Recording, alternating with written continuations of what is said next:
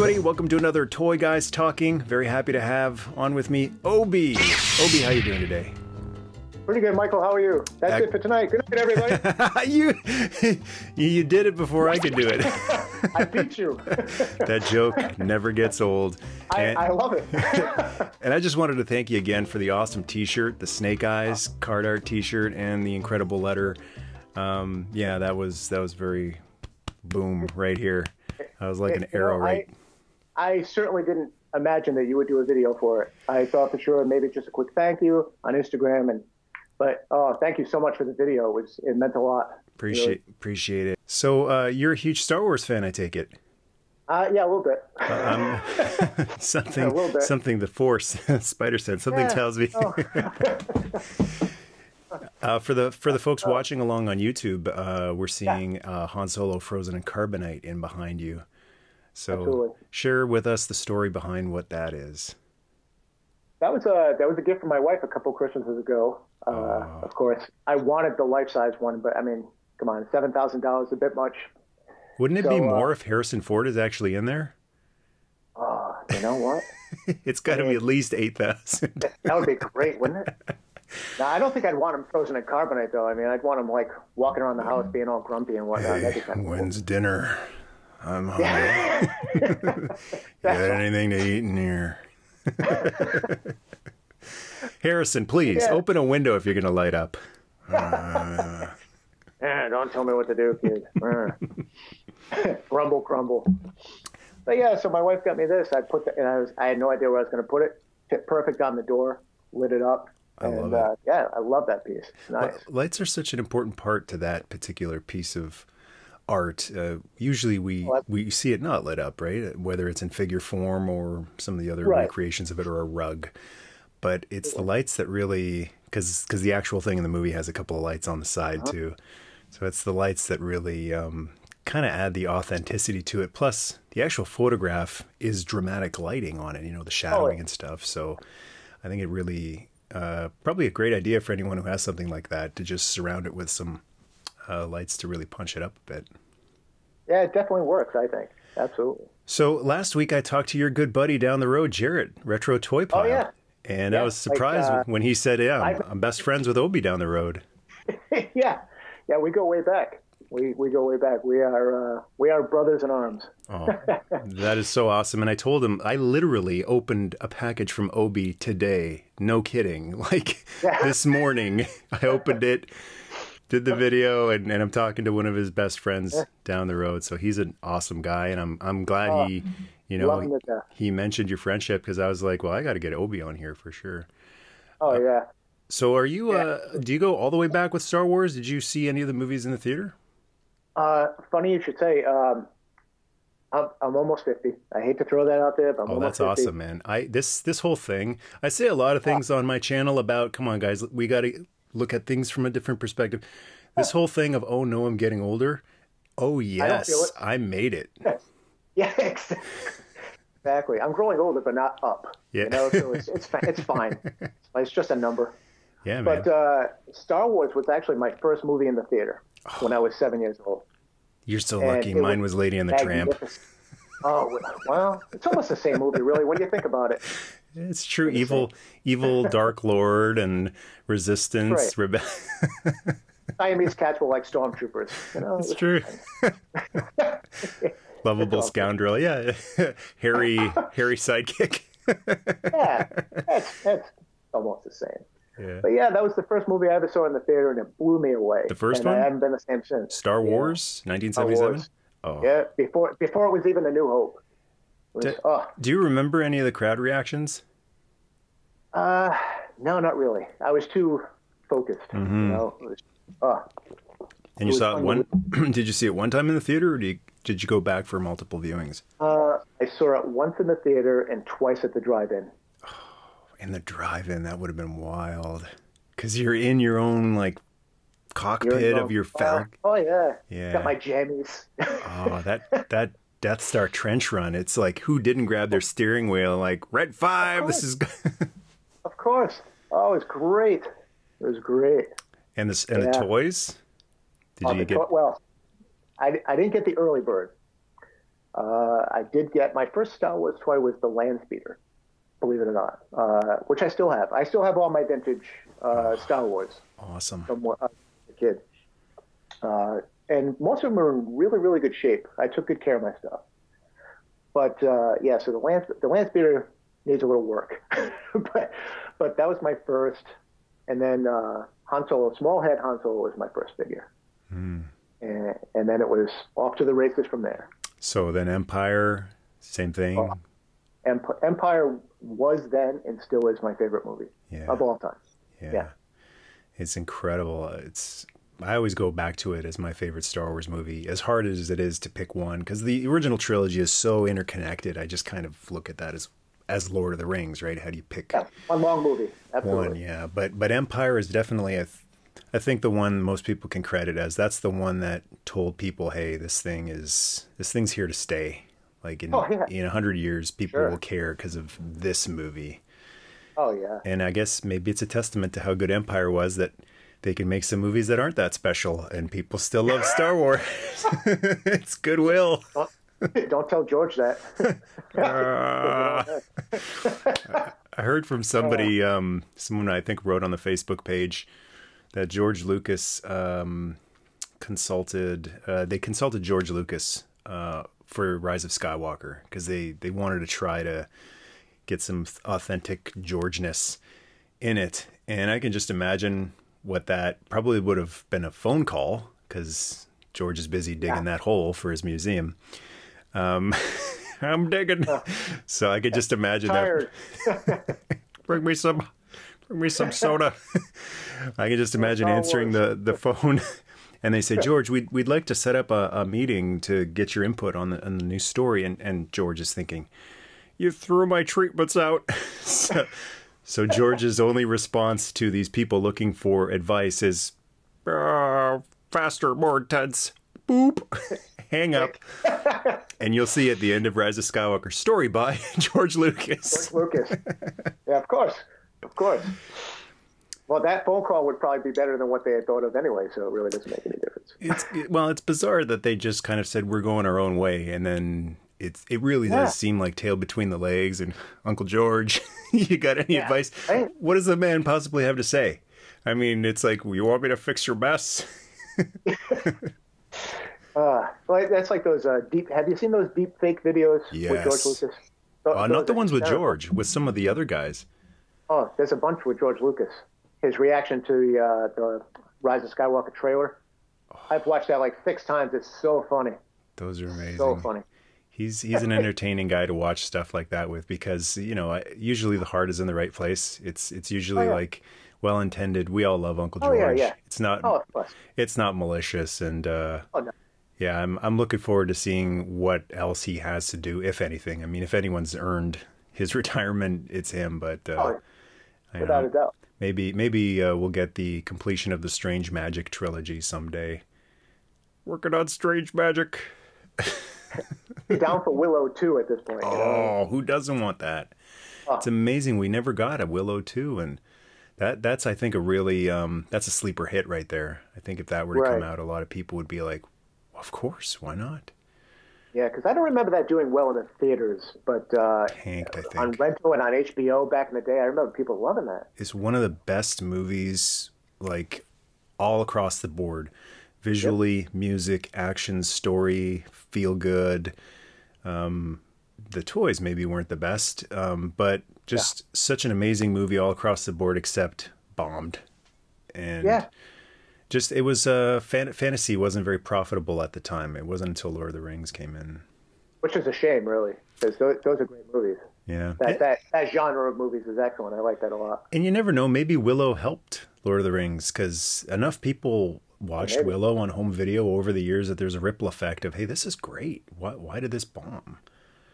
Yeah, there's movies like Willow, Dragon Slayer from 1980. I love that movie. Right. The effects in that, they still hold up pretty well. Yeah, I saw Excalibur not too long ago, and that's another great one. That's kind of a more laid back, not that heavy on the effects and magic, but just that setting of that kind of He-Man setting, that swords and sorcery type of thing. Right. That's really up my alley. So in the 80s growing up, Star Wars was your big toy line? Until 82 when G.I. Joe hit. Dun, dun, dun, dun. Right. But then I was, well, when G.I. Joe hit, there weren't enough bad guys to play like a big war type of thing. So I was still a lot of Star Wars, and G.I. Joe was taking a backseat till the line expanded 83, 84. And then I was playing a lot of G.I. Joe. But I was kind of splitting my time up. It's funny because I was actually just having this conversation with my wife recently. And I was Let me just say, she is a keeper. I mean, you've already figured that out, but she's giving you Han Solo and Carbonite. She's talking to you about G.I. Joe. She's a keeper. Unbelievable. It's unbelievable. It's great when you find somebody that will not only put up with your hobby, but kind of push you in the right direction. Yeah, you know what I mean? Passionate about it. They respect your passion. It's excellent. My wife was a huge Star Wars fan, and that was amazing. Like when we first met, you love Star Wars, and she might have loved it more than me. Like she had been into it longer than I had, and she fell out of love with it because of the new movies. And it really meant a lot to me watching her passion for it get reignited thanks to Mandalorian. So, oof, yeah, that's how powerful that show is. That's what George should say. You already did it. It's called Mandalorian. Do that. This is the way. Do it again. Do it again. Do it again. Faster, more intense. But yeah, so I was telling her that I used to split my playtime up. I used to come up with very intricate story arcs, and that's what I did arcs. Wow. I look back now, and my childhood was basically like film school without the camera. Yeah, me too. Which I didn't even realize at the time, because I would daydream. Well, they call it daydreaming, but I was actually scripting in my head. Yeah. What I was going to do, what I was going to play, scouting locations, and things like that. But I would split my playtime up. I would play like a couple hours of Star Wars, end on a cliffhanger, and then stop playing G.I. Joe for 2 hours, end on a cliffhanger, and pick up the next day where I left off with. Just like the TV station, to be continued. That's right. On this episode, it was it's such a fond memory looking back at that. And if I were to do that today, they'd lock me up. But yeah, but you do it with a camera and you get 1 million subscribers. They're onto something. I know what I'm doing tomorrow now. Yeah, it's true. Like all the people, old school collectors who are doing videos about vintage toys. It's cell phones that have made that okay. I mean, for a long time that wasn't socially acceptable. Aren't you too old for this? And now, because everyone has a camera, while I'm doing something with it, and that's really the beautiful part about a camera being in every single cell phone. Now, instead of just your own enjoyment, you get to share it with other people, which is what the original intent was. I mean, Buzz Dixon wasn't just doing it for himself, like, this is fun. He was doing it for thousands and thousands of people, and now we get to do that as well. So I think that's just fitting. Oh yeah, absolutely. Look at G.I. Joe Berg. Yeah. Wow. Yeah. That's all he's doing. I actually watched a couple of his videos this morning, and that's what he's doing. He's playing. He doesn't care that his hands are in shot while he's playing. That's what I like about his channel. It's fun. Yeah, those guys, and they have the most beautiful locations to go to. So they have the whole gamut of environments in their little area there in South Africa. They got mountains, they got waters, they have desert. I guess they don't have snow, but if you turn the exposure up enough in the desert, it's kind of the same thing.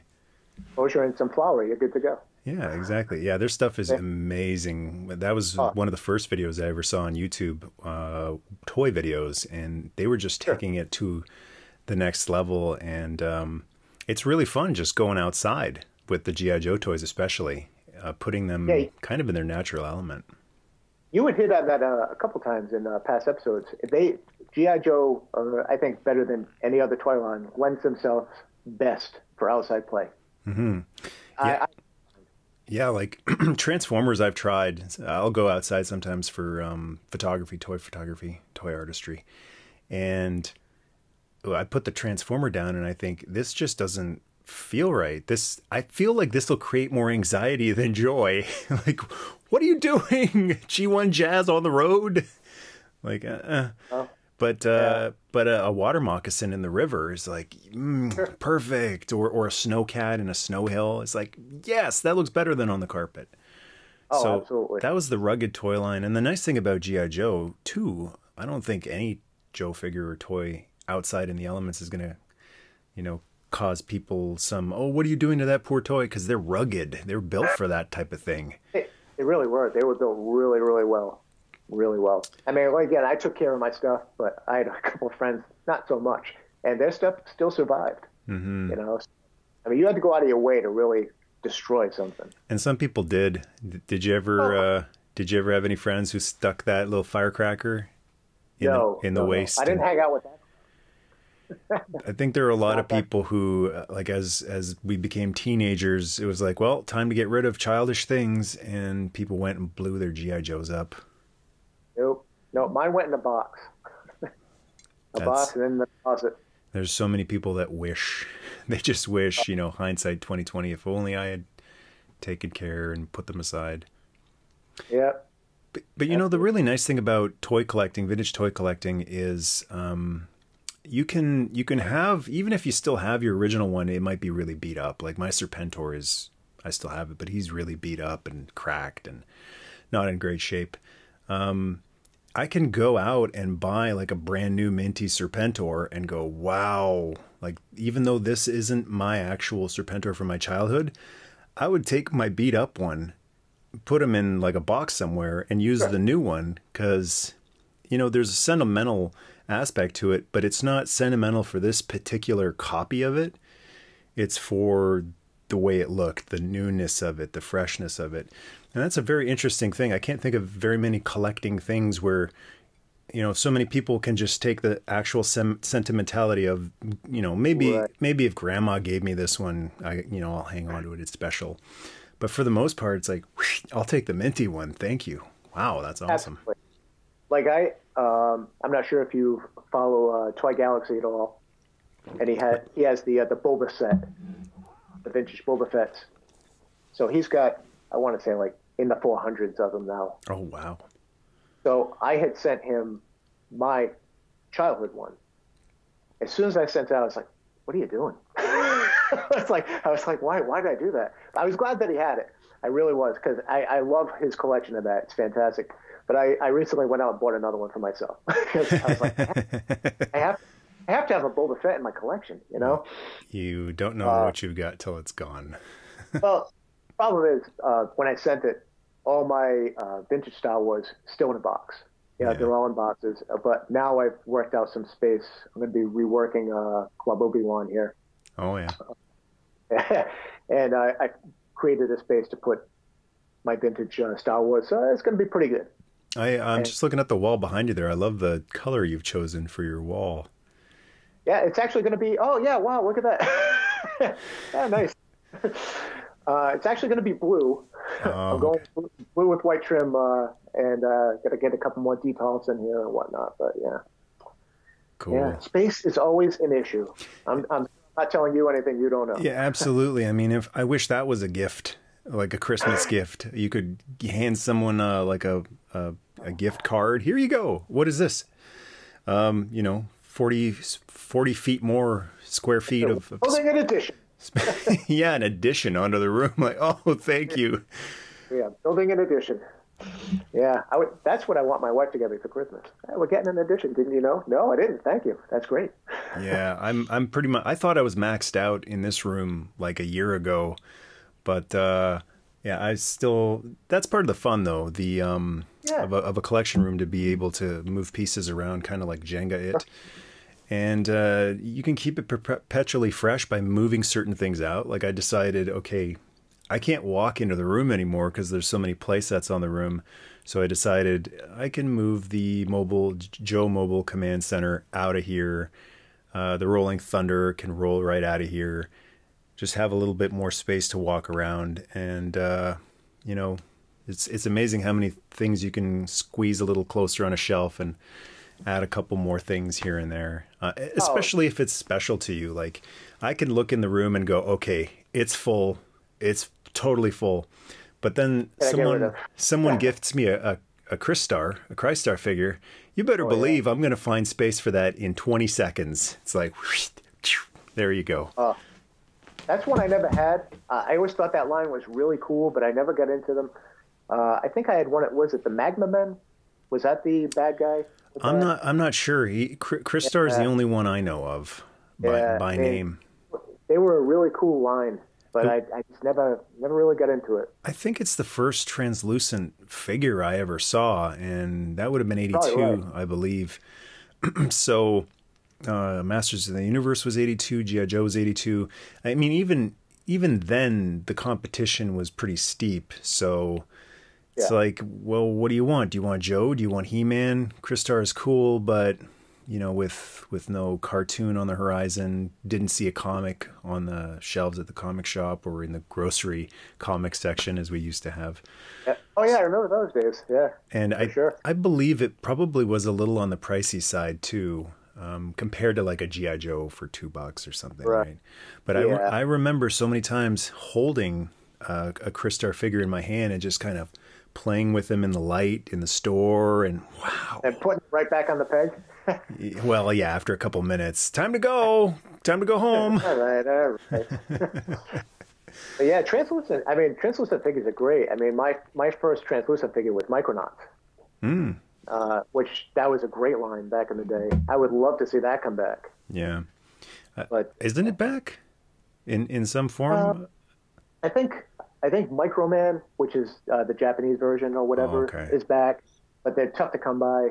But I really enjoyed that line. It really opened up the imagination because things were changeable. It was a really cool line. Yeah, you know? I remember IDW tried to do a crossover a couple years ago where they put Mask and Visionaries, and I think Micronauts were in there too. And, yeah, I got that Revolution, I think, was in there. Yeah. The Space Knight was in it. Yep. Yeah, I think that was a little too much, too fast, just to... It was very forced. Yeah, like just to throw everything in there. You have to drop hints at this stuff. You can't just say Mask and Micronauts and Vision. You have to have, like, at the end of an issue, a little teaser, like show us... Yeah. Show us the Spectrum mask for a second, and don't give it to us right away. But Mask is another one that a lot of kids like Christar wanted but didn't have because there just wasn't enough money. But did you have any Mask growing up? I didn't. I enjoyed the show, and I thought the toys were really cool. Never got them because I like to keep all my stuff in scale. Yeah. Figures were just too small, and I was like, oh, what a shame. I mean, I understood why it was small. I was like, yeah, you're gonna have a big rig like this big, and put a Joe in there. That would have been great, but they weren't going to do that. Yeah, that's the really brilliant part. I think that Hasbro decided to make their G.I. Joe reboot line the same size as Star Wars, and they're like, there's no competition. I mean, as much as a person might love the Star Wars figures. To look at it from the perspective of a little kid, you put a Star Wars figure next to a G.I. Joe figure, even the 82 figures without the swivel arm, it's like game over, man. Like knee, elbow bend, waist, hip, everything. Oh, they were great. And I used to I don't know about you, but I used to take mine apart and make my own figures. Mm-hmm. It was great. It was so easy, even for a little kid. It was... That was such a great line for encouraging kids to kind of have an engineering mindset, break things down, see how things work, instead of just use it, understand why it works the way it does. So the figures, like so many kids undid that screw and mixed and matched parts. And even if there was nothing wrong with the figure, just what would this guy look like with these pants? And everybody, you wanted to put Chuckle's shirt on everyone, right? Like Flint's on vacation or Shipwreck's on vacation. You got to give him the Bermuda shirt. Shipwreck's always on vacation, though, so Yeah, that's true. And then even the vehicles you had to put together. So I remember the first time doing that, I think I was kind of horrified, like, oh no, it's broken. Why isn't it ready to play with? but you have fun assembling it, and then you realize every time you buy a vehicle, you get to put it together. So you snap all the parts together, and then the stickers, and it was like a model experience more than a toy experience. Yeah, this putting the stickers on was I don't want to say it was an ordeal, but it was like I gotta get them straight, you know. Yeah. Even back then, I think I might have had OCD. I don't know. Yeah, I think it definitely it encouraged a meticulous attention to detail. Especially, it wasn't like 30 seconds and you're done the stickers a lot of the time. You get a Sky Striker and you're going at that for maybe half hour because no step, no step, no step, and then the other side, no step, no step. Wings alone, putting them on the wings alone was tedious. Yeah, tedious, but worth it. Very worth it. Absolutely. What a great piece that was. I think in the long run. What were some of the big Joe things that you had as a kid? Oh, well, I didn't have any of the big play sets. In fact, when did I stop with the? I think the last big vehicle I bought was the Tomahawk. 86. Yeah, and that was it. Because by then I was in high school and I was starting to have other interests. Yeah. And school. I was like studying. Yeah, I was like, yeah, it might be time. So I put all that stuff away. But no, I mean, early on, I had I had the Mobat and the Vamp, the Ram. The Ram was the first vehicle I had. I bought that in Breaker. That was my first. I think mine too. And I think that's because on the box, I think Breaker was on the Ram on the box. Yeah. So I was like, oh, well, I guess it goes with it. I got to get that. Yeah. You know? It's funny. They tried the same technique with Battle Force 2000. You remember Battle? They're like, well, they've got to buy this figure because he goes with this vehicle. And that was like a clean sweep pass for so many people. Like, oof. Oh, Battle Force 2000. No. They grow on you. I got to admit, like, if you get them, if you can just get them and have them sit on a shelf for a year with all the other great Joes. Yeah. I think they grow on you. The vehicles, not quite yet. Oh. Might be interested in getting a Vector Jet for Maverick because I love Maverick. I think he's a great figure, even, aside from Battle Force. If he had been just released as a pilot, I think he would have been a cool figure. He's kind of exempt from the Battle Force-ness. Avalanche, too, because he's a Snow Joe, so he gets an automatic pass from me. But yeah, I think the Battle Force guys, they're still Joes, so they've grown on me. Oh, yeah. Oh, absolutely. I mean, was Dodger? Like a fungus. Dodger, Blocker, Breaker, yeah. Dodger I had, he was a gift. And I liked him because he looked like one of the Colonial Marines. Oh, yeah. That's true.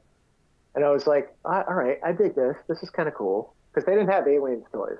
Yeah. Until the 90s with that Kenner line. Kenner line, which I picked up a few of those. Yeah, that was a real head scratcher. Like, what have you done to this thing? Yeah. Well, I was reading the Dark Horse comic at the time. So I was like, they actually do work really well together. So, Aliens and Predators. So I was like, that's kind of cool. So I went that route. But that was stuff I would buy, just put it on the shelf and forget about it. Yeah, but I guess it's kind of funny how a lot of people come full circle, and your childhood is so creative, and then there's those middle years where you think you're the coolest, but it turns out people just don't have really that imagination for that type of stuff, and plus that insecurity of like, what will other people think? At that age, people are just so terrified of what other people will think because you're looking for outside approval instead of internal approval. And then when you come full circle and you get into your wiser years, you realize, hey, I had it right all those years ago. Like I had it figured out back then. Life isn't about going through the years and figuring it out. Finally, when you're 60, like, yes, I got it figured out. It's about hitting that mark where you go, oh man, I had it figured out and I let it go. Exactly. I mean, I had that from probably 86 to probably 95 when Star Wars got re-released, where I really wasn't collecting. I picked up the Kenner Alien Predator stuff, but No, I wouldn't say that was collecting. It was just picking up a piece here or there. But when Star Wars came back out in '95, that was it. I was in. Yeah. Just when you think I'm out, they pull me back in. That was a very special moment for me, them releasing it in the theater, because I had never seen any of them in the theater before, just on VHS on my little TV. Sure. So the special edition, the first Star Wars movie, that really just, supercharged my love for Star Wars. I didn't get too many things in those same years as you. I think it's because most of the stuff on the shelves wasn't that good. I mean, Transformers had dried up, and then they were, it was a half-hearted effort of what was out there, like G2 stuff. To me, there's some cool stuff, but most of it's half-hearted, like a green Grimlock and a, like, what is this stuff? A black Sideswipe. I guess that looks cool, but these are just kind of lazy repaints. And then, the G.I. Joe stuff, a lot of it was neon or space or toxic stuff. And it's like, why is this still called G.I. Joe? Like, do you have a Ranger? Like, is there a Ranger in here? They had a pretty cool seal, but he doesn't really look like a seal tracker. So they had really deviated. I think everything that was still left had really deviated from the original concept. So that's why I think most people got out of collecting, because the stuff just wasn't as cool as it used to be. Yeah, well, I think it was a combination of it not being as cool and a lot of the original people that were on board from the beginning would get, like myself, getting older. Yeah. And they just lost interest, And also the creative minds behind it were either being shuffled off or moving on to new things too. So a new person took over for G.I. Joe and Transformers, and you had these new people who come in and go, we're going to reinvent the wheel. And because you're not going to be able to sell in a corporate pitch meeting, all right, here's what we're going to do. What we did in '82. Like, no one wants to hear that. You would think that that's what they would want to do, because nobody has original ideas anymore. So it's like, oh, yeah, it worked in '82. Bring it back. It's fine. Here's an idea I think that would have worked great when G.I. Joe was in its waning days in the mid-'90s. You remember Tan Grunt and Tan Clutch? Tan G.I. Joe Force. Instead of Tiger Force or Night Force, Tan Force. Like, don't call it Tan Force, but give us that Tan Ram and a Tan Dragon Fly, and give us the '82 Joe's tan, like a tan Rock and Roll and Breaker. Like, or even full-on desert camouflage would have been great, like Dusty. Absolutely, and that would tie into the whole Kuwait thing. Sure. Yeah. So, yeah, that would have been exactly like Dusty. That would have been a cool idea, but they didn't go that route. 90s was more about the really bright colors. It wasn't really my cup of tea. G.I. Joe had always been blend in, right? It was the toy that you're supposed to hide in the grass and scare your dad with, They do that with a neon yellow out in the middle. Oh, he's really hiding. What is he, a sniper? Yeah, that's true. I'm looking at some of the Joes here, and like, there's the dude with a bright orange hat and a vest and bright green pants. And then there's the second Deep Six with a bright orange helmet, which I guess is nice if you lose them in the water, but still, you compare it to that first shelf of, the OD green guys, and then, Recondo and Spirit and Roadblock. Love Recondo. Yeah, they all just blend in. Recondo was one of the coolest figures from my childhood, even before he ever appeared on the cartoon, because he never really did anything on the cartoon, right? But that hat, that mustache, you knew this guy. Recondo he was a figure. I mean, he was a jungle trooper, but because he had tan on, when I used to play, I used him as the great grandson of what the heck's his name? It'll come to me. But anyway, I'll come back. I'll circle back to that. But he looked more like a big game hunter. Yeah. And you know what I mean? Yeah. So I figured, I'm not going to use him in that as a jungle trooper. I'll use him as kind of like out in the plains of Africa kind of guy. You know what I mean? Yeah. But yeah, it was. He was a great character. I love the hat, and the mustache. Got to have the mustache. Yeah. The biggest shame. Oh, and the gun had wrapping on it too, which I think was a new thing for a Joe. Like, this guy's customized his rifle to keep a better grip on it because of the heat. So those little touches there really put you in the element that the Joe was the specialist of. Yeah, the great-grandson of Alan Quartermain. That's what it was. Alan Quartermain. There you go. That's a good one. Yeah. Yeah. And You know, the file cards I used to use as kind of a just a beginner's kind of thing. Like, oh, all right, I'll skim around. Well, I like that on the file card. I'll use that and make my character my own, you know, but I would use some of the stuff. Yeah. I didn't always use anything. Well, you're doing your own headcanon even at that young an age. Absolutely. That's like when I saw the cartoon and I heard Clutch's voice the first time, I was like, wait a minute, he's from New Jersey. That doesn't work. Yeah. Yeah. You know? The one that confused me was Blowtorch too, because Blowtorch was Scottish. I'm like, wait, he's not Scottish. What is happening here? You know? But Blowtorch was a great character. I love that figure. That one was one. Yeah, that one was one of my favorites from the early years because he was the one that stood out like that. Like, if you do one guy like that, then it works because he is. You know that whatever his specialty is, you better take a step back because this guy's dangerous. Like he's not afraid to be seen. Yeah, he's not shooting bullets here. He's the flamethrower, and it's like everybody watch out. You know, I'm going to work. Same thing with Sci-Fi a couple of years later. Really bright and garish, but he's the laser trooper. So kind of the same thing behind Blowtorch. Like, watch out, this guy's got this experimental laser. You don't know if it's going to blow up. Like, he's probably turning dials and stuff on that and making sure, you know, I need to use this thing right or it'll blow up or cut everything in front of me, you know. Yeah, he doesn't even know how to use it. Yeah, friend or foe. So that was kind of, again, a warning. You know, he's like a pylon. Be careful. But then when they were doing it to guys like Psych Out, like, why is Psych Out so bright? Watch out. I'm a psychiatrist. I could do it. Why is a psychiatrist in the field, you know, in an office? Yeah, like I can mess you up psychologically. Like I don't get it. And then the later Neon Joes, that was just, you were lucky if you got a camo Joe or like a dark color scheme Joe in the later years. Right. It was totally inverted, like a bizarro world. Oh man, I mean, like.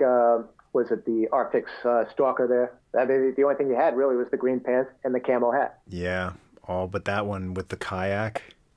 That's a great figure. That was one of the ones where I would still go to the pegs and see, you know, what's our old buddy G.I. Joe up to these days, and I'd be really not into a lot of the things they were doing. But when I saw that kayak, I went, wow. And even at that young an age, I was like, oh, you whippersnappers, you get a kayak with a figure? Back in my day. You were lucky if you got a gun and a backpack. Well, the Stalker only had the submachine gun, the original Stalker. Yeah. So they were making up for that with the kayak. Yeah, they went all out. They were like, well, we cheaped out on them with the first version, so give them a mask and a gun and a knife. Kayak. Yeah. Which I just did that video recently on Stalker, and I had never thought about it before. Stock to me was always just the guy they really cheaped out on. Like, no helmet. He's just got the beret that doesn't come off. Just one gun. And I thought, why so cheap? And I think it's because of the camo color scheme. Because I take it for granted in later years, like there were so many camo Joes, what's the big deal? But for that first line, it was very simplistic paint applications except Stalker. Absolutely. So I think that was their way of like, okay, we'll go all out with his paint scheme, but he's going to only come with one gun. So that's the trade-off. So now that I look at it that way, I don't think of him as the guy's got nothing. I think the guy's got the nicest or one of the nicest paint jobs of that first year. Oh, for sure. His paint deco is probably the best in the original line. So then now I'm wondering with Scarlet, because she's the other one that only came with one accessory. Same deal as Stalker. I don't know. Like, is her paint scheme as complicated as Stalker's too? Like, she seems like she might have less plastic on her than the other Joes. It's kind of hard to tell, but now I'm wondering, why is she the one that only has one accessory with her? Yeah, that's good. I mean, she had she did have the Chinese stars though on her forearm. That's that true. Was sculpted in. That was actually a really nice sculpt for that time, I thought. Actually, you know what? I think I know what it is. It's original parts. She's not using a single part from the other Joes. Like that's true. It is all new parts. Yeah, all those original 82 Joes are all sharing parts, even Stalker, other than his head. And Scarlet's 100% original. So, you know, looking at it that way, it's surprising she even came with an accessory. You know, it's like, hey, you're lucky you're getting a totally, new, unique female sculpt.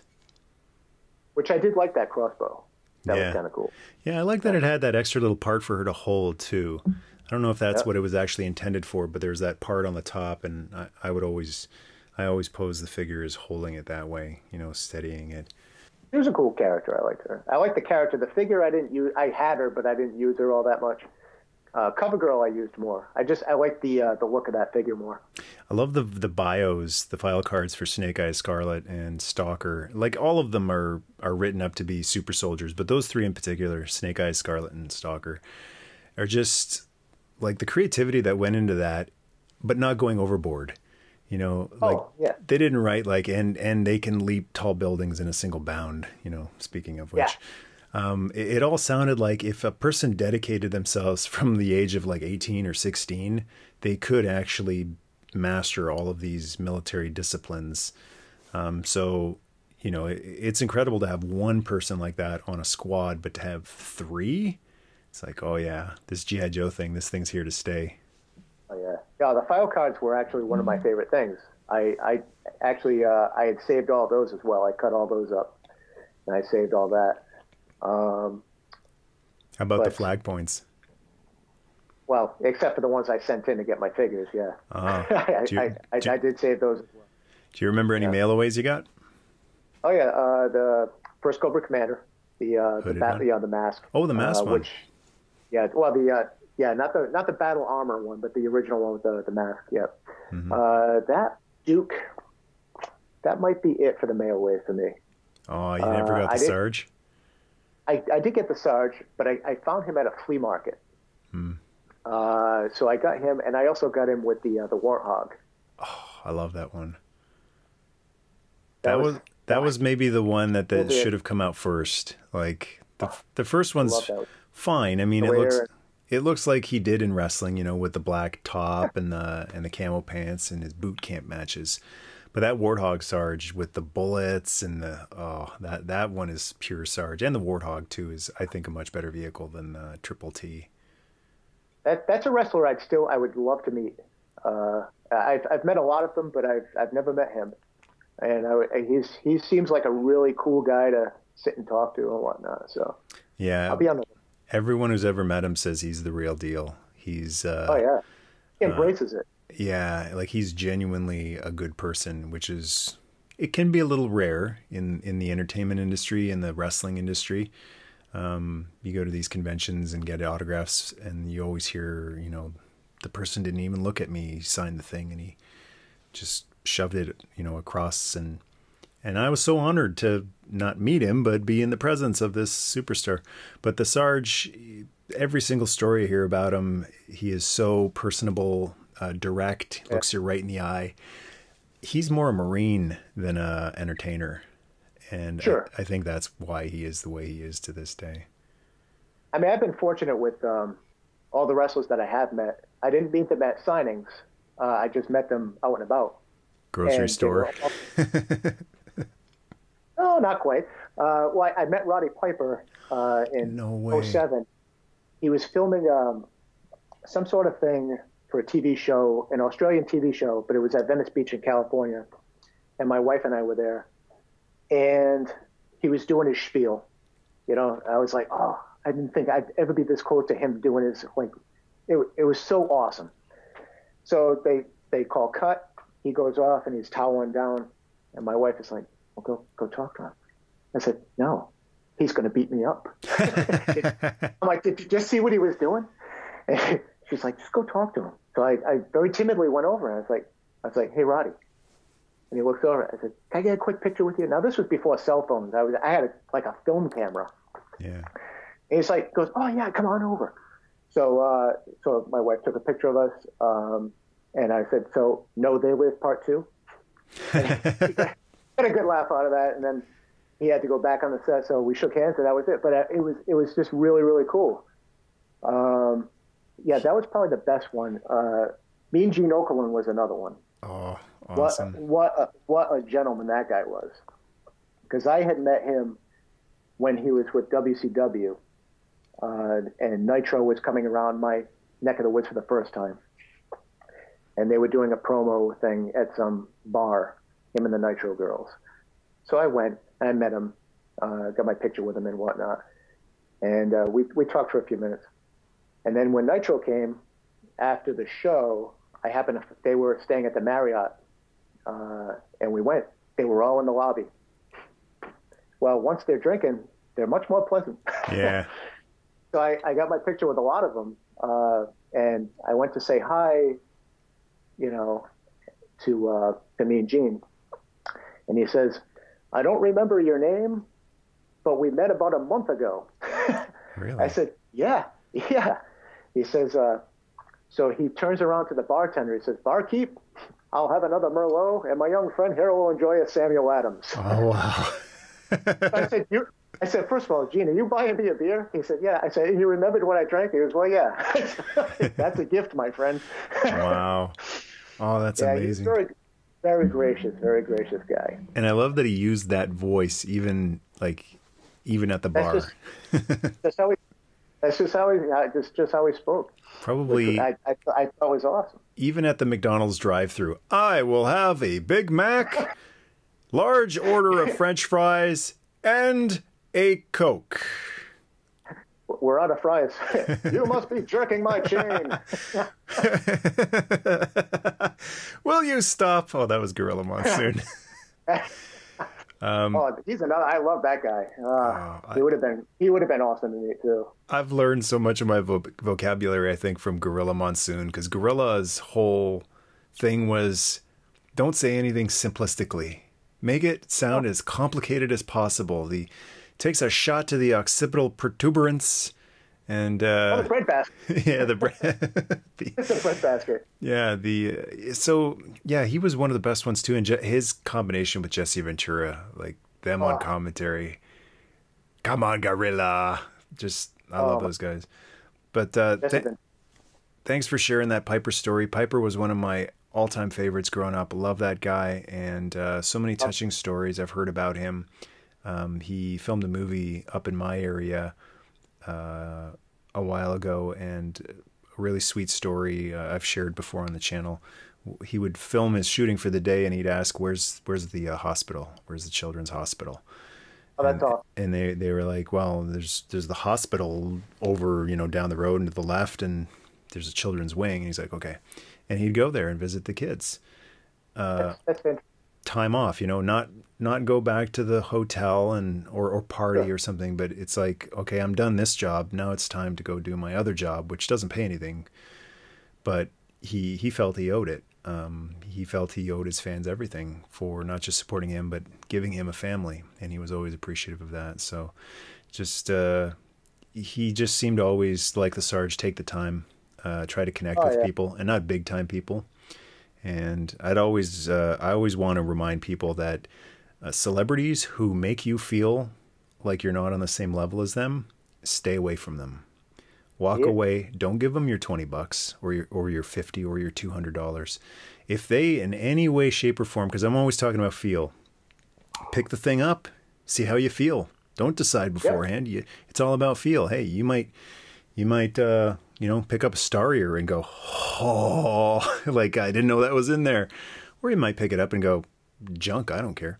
But if anybody, including celebrities, make you feel like, oh, you're a bother, like, hurry up, because I've met a few people like that. I was trying to say, "Hi, I'm a big fan. I appreciate your work," and they're like, "Yeah, hurry it up. You gonna buy something? You know what? I just stopped being a fan of you. See you later." Even if I've been a fan for for almost my entire life, I'm no longer. I can appreciate your work, but if I ever see you again, I'm gonna walk by you, because that's why they always meet your heroes. Yeah, because there's a difference between the character and the person playing the character, and it's so rare that the person playing the character is actually the character as well. So Piper, or is even better than the character sometimes. Exactly, Piper was Piper with the volume turned up. He was Roddy Toombs, and Bob Remus is Sergeant Slaughter. Just again, with some things exaggerated and turned up, but they're and to connect those two, I've said this before on one of the chats. I think Roddy Piper was a very guarded person, and he wasn't very trusting of a lot of the people in his industry. And I think he only ever invited one other wrestler to his home in Portland, Oregon, into his house to meet his family, and that was Sergeant Slaughter. So, that's cool. So Uncle Bob, Uncle Bob. That's what they call Sergeant Slaughter. Oh, it's Uncle Bob. So I love that two of my favorites. Was better anyway. Yeah. Wrestling was a lot better. 80s, early 90s. I really, that's when I really, when I first got into it and I enjoyed it the most. But I do feel as though there's a resurgence going on. There's like a renaissance of wrestling. It's been a while since I've been able to care about anything WWE Agreed. Produced. And I have liked some NXT, a lot of NXT. That's the little kind of developmental territory they've created for themselves. I liked NXT a lot more before they got that USA slot and they're going head to head against AEW. I don't think that's NXT's, I don't think that's really in their wheelhouse. It's not their best interest to be going head to head against another company. Just be yourself. Don't be competing. But I'm loving AEW, and out of nowhere. Match are so good. What's that? Yeah. I said I've caught a couple matches on that. So far, so good. Yeah, like everybody on it. Cody is like the most over face in wrestling today. He's apparently the spirit of the American dream has settled in his son, because this kid can cut a promo like his dad now. It's spectacular. And Le Champion, Chris Jericho, is better than he's ever been. He is just hilarious. And so AEW is fantastic. And out of nowhere, this NWA Power Show on YouTube. Have you heard about this? So NWA, what's left of it, has been bought by Billy Corgan, or as he refers to himself in wrestling speak, it's William Patrick Corgan, because he doesn't want to be the Smashing Pumpkin guy on the show. So they just refer to him as William Patrick Corgan, try to make it sound a little more formal. But they have a show on YouTube. It's just a free show every week called Power with 3 R's. So it's easy to find. NWA Power, kind of like the old NWA Power Hour back in the day. And it is 100% genuine old NWA studio show with the cameras on the ground, the studio audience, the flags hanging from the rafters. They have recreated that old Georgia Championship Wrestling set from the early and mid 80s, maybe 70s too. But those old shows with Flair and Race and even Steamboat back, fighting for the US title, those old days, maybe even Briscoe. It is such a throwback, but with current wrestlers. That's awesome. So yeah, I've really been enjoying that one too. Total retro show. I lost a lot of interest midway through the Attitude Era. I used to enjoy it when there was a clear-cut baby face and a clear-cut heel. Yeah. But the whole, you don't know. Like, as much as I like Stone Cold Steve Austin, the whole, is he a good guy? Oh, he just stunned somebody. That's a good guy. What are you doing? It was much easier for us in Canada when that whole thing happened, because things remained black and white and very clearly defined. I mean, he was cool, but Bret was still our hero. Like, Bret came out and he did that promo where he kind of turned heel, but only on the States. And he said, everyone in the States can kiss my butt. Everyone around the world still has respect. So Canada, Germany, and England, and all around the world. So here in Canada, like, we wanted to cheer for Steve Austin because he was just so talented and fun. But if it was Steve against Bret, like, we're going with, the guy waving the Canadian flag. Especially when Steve is like giving you the finger and telling you to go to hell. I mean, as much as I find that funny, I'm like, this little kid's in the audience, come on, it's just, I don't know. Not to be a prude, but it's just that's the thing that you can't be doing. I mean, they can try to be as mature as they want to be, but who's your audience?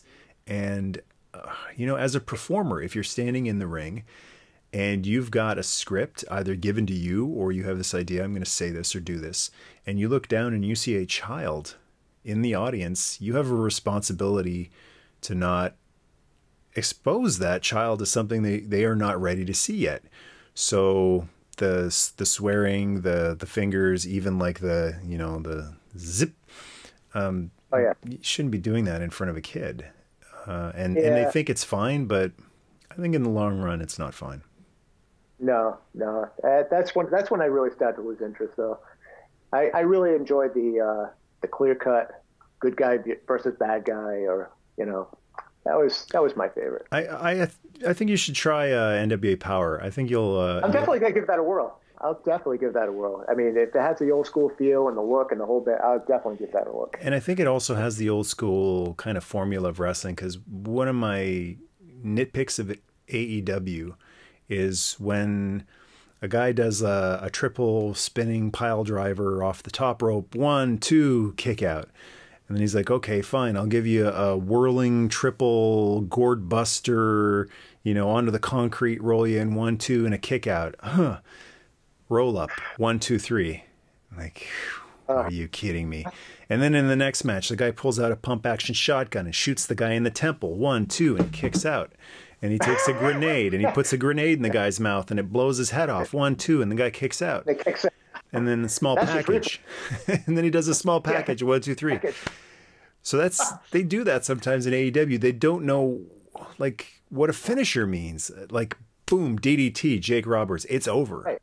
And there's no way, there's no anticipation. Will he kick out? No, when Jake hit the DDT, you knew it was over. He would even hit it and kind of sit there and then like slowly push the guy over, and he's not getting up. Like, you've knocked him unconscious. So NWA Power, the thing I like about them too is they're more of the old fashioned type of wrestling. When a guy hits his finish, it's pretty much over. You know, like there can be some kickouts, but it's going to be one time, like one get out of jail free, get out of a finisher free, you know, every couple weeks, it feels like, not like every week, every match. So that's another thing I really appreciate. It should be an hour long. Yeah. You know, that's what it started to seem like too, is like, why is every match like a half hour or 45 minutes? Yeah. It doesn't have to be like that. Yeah. Power What was that? What was it? SummerSlam 88 or something, where the Ultimate Warrior came down, took Honky Tonk Man out in 30 seconds, took the belt and ran off. I was like, what just happened? Did I blink? He comes in, puts him away, boom, gone.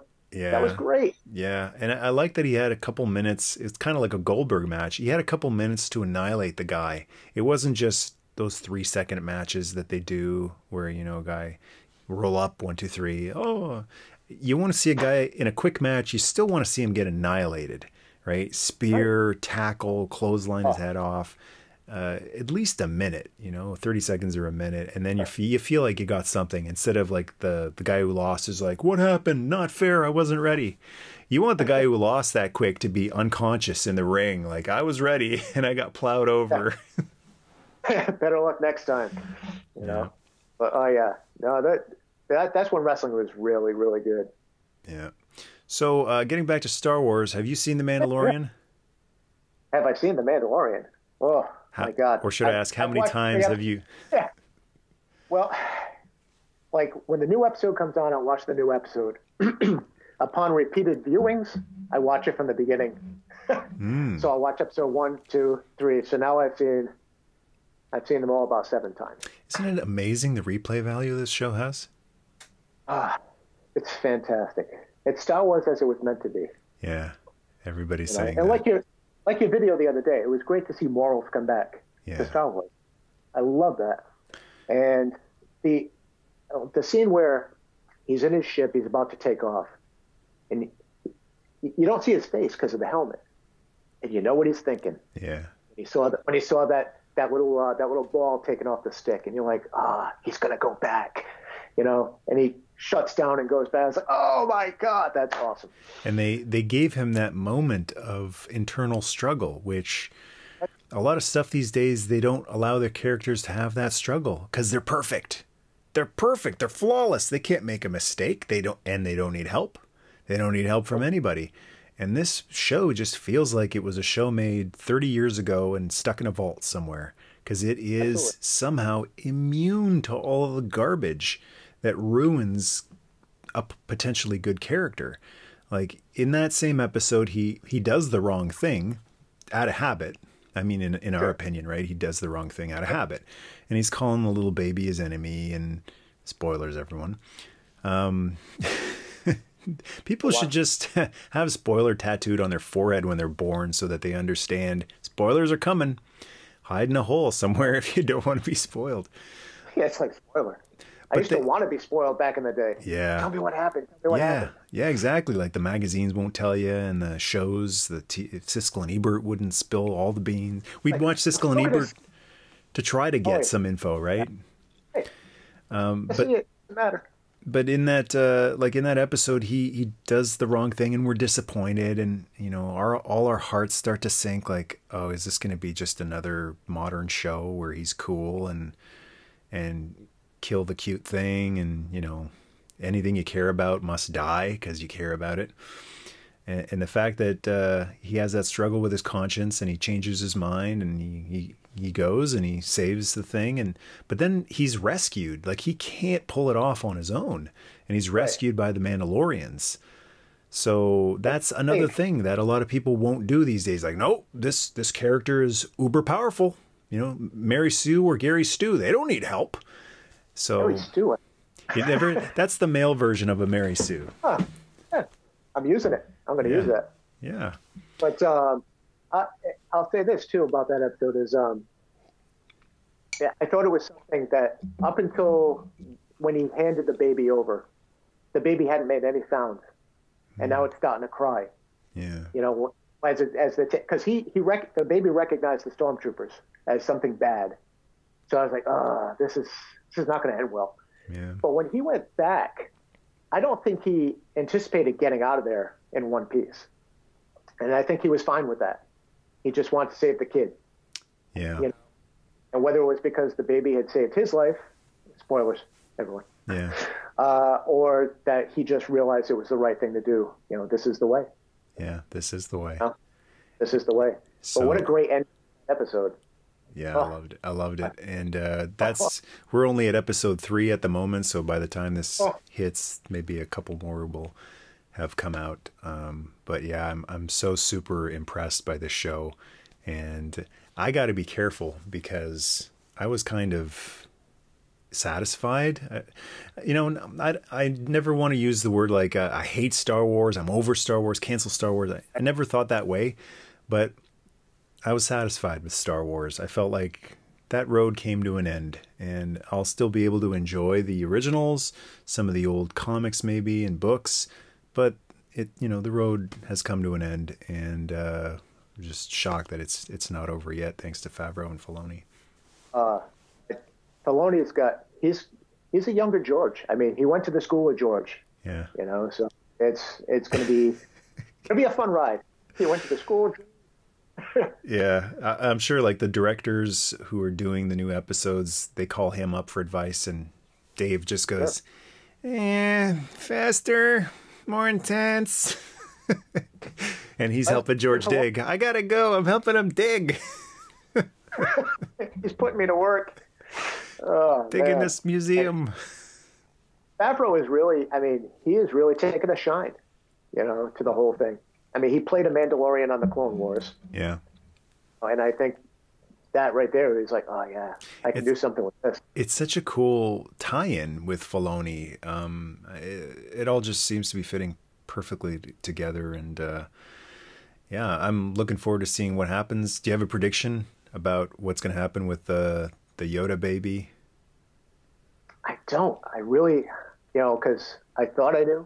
And I really don't have any ideas.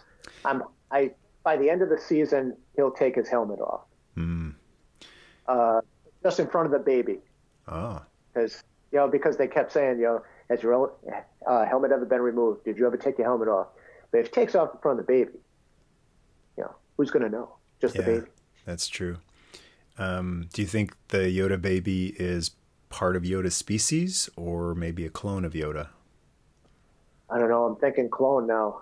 I'm watching the conspiracy theories online. Yeah, I only wish that Yoda, the female Yoda, hadn't been in Phantom Menace. Because if they hadn't included her on the council, then Yoda's even more mysterious and special. What is this thing? But the fact that they did that, they just threw in that character with no lines, no character, and then she was gone in the second movie. it kind of feels more like, well, is there a planet of these things? But looking at the ages, it's 50 years old. I'm thinking it's probably a clone because they were cloning the clone troopers at about the same time. So it makes sense that Yoda might have been cloned. But then you get into dangerous territory, like who else got cloned? Are they going to clone Anakin? We know the Emperor is in the next Star Wars movie. Is that a clone? Like, this clone thing it can be abused very quickly. And just, you know, like, here, we're bringing everybody back. And we want to see our old favorites again, but not copies. I mean, like in the Zahn trilogy, the original Zahn trilogy, where that was great. They cloned Luke because they had his hand. Yeah. You know, they had the lightsaber hand. You know, it's like, oh, that's so cool. You know, that's kind of what I think they should have done with the sequels, I should say, because that set of books was fantastic. Yeah. Well, we've been going for about an hour now, so I think I'll just wrap this up by asking, what's your favorite all-time toy? Oh my God, my favorite all-time toy. We asked the tough questions here on Toy Guys Talking. Oh my God, you ambushed me. Are we going past or present? Anything. Oh boy. All right. Well, past it would be my vintage Fett, because that was a mail away. That was the first mail away. It took forever to come in because that's when they were doing the rocket firing thing, and then it didn't fire. So it took forever. And I didn't even care that the rocket didn't fire. But that was my favorite. He's probably not going to watch this, but on the off chance he does, or someone else sees it and can forward this to Toy Galaxy, Dan, send Obi back his Boba Fett, please. Oh. Since Obi won't ask for it. No, I want him to have it. Okay. I do. I haven't. Okay.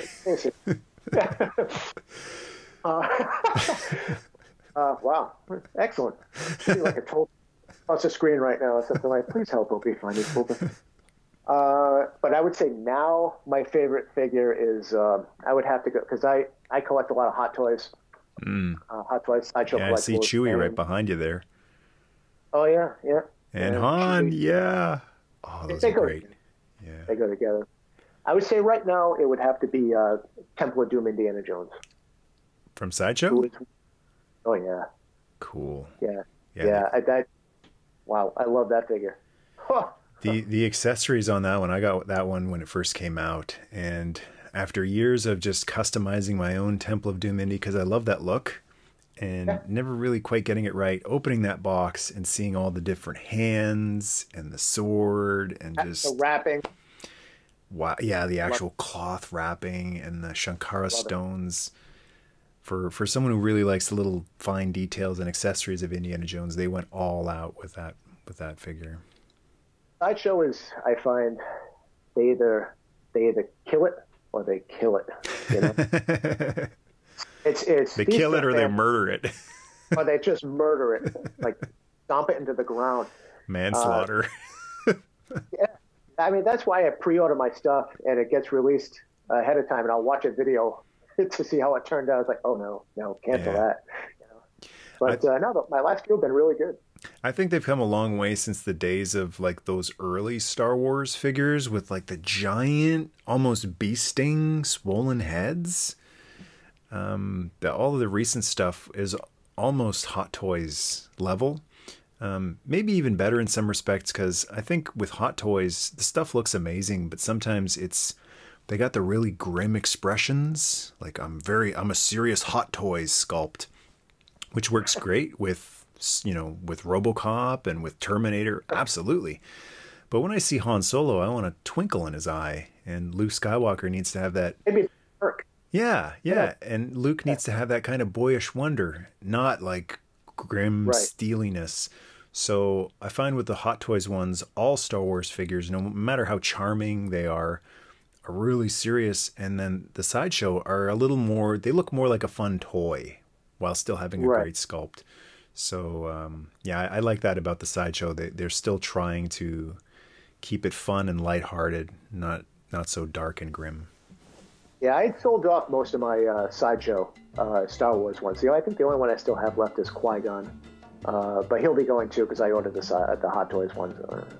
Yeah. Can't have two. I'll have room for two. Well, Obi, I want to thank you for chatting with me today. It's been a blast and definitely the first of many. This has been awesome. There's so many toy lines to talk about. We didn't even touch on Transformers. So maybe over on Patreon we can chat about Transformers for a minute. Oh, absolutely. Awesome. So for that wraps it up for this Toy Guys Talking. Everyone watching and listening out there in podcast land, thank you so much for watching or listening.